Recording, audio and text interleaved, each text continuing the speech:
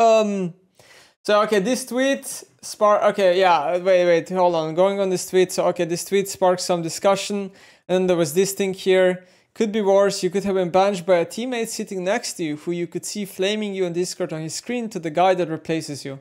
So I have no idea if this is true or not. Obviously, like I have no fucking clue. But if it is, it wouldn't surprise me. I mean, this is how sometimes things are, right? I don't know what else to say. This is just a game of LEC.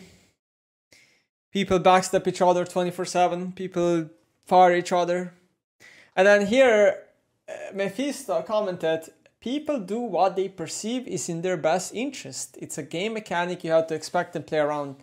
And I guess people were not really happy with the tweet. It got 130 replies, and if you scroll down, people are flaming Mephisto, saying that he is the worst coach that ever walked LEC because he screenshotted a Leaguepedia page of results, not accounting who the rosters were, or not even screenshotting the orgs he was in before, aka Fnatic, when he was in second place the entire time, right?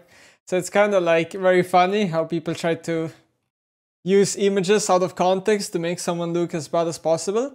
But like my opinion here is that I don't think Mephisto's saying anything wrong. He's just like he's kind of just the messenger of how the world works, and he's being shot here for no reason. Like he's not even stating his opinion or anything. He's just stating how how the world works, pretty much. I don't know. I don't disagree with anything he said. People do what they perceive is in their best interest. Yes, 100%, that applies to everybody.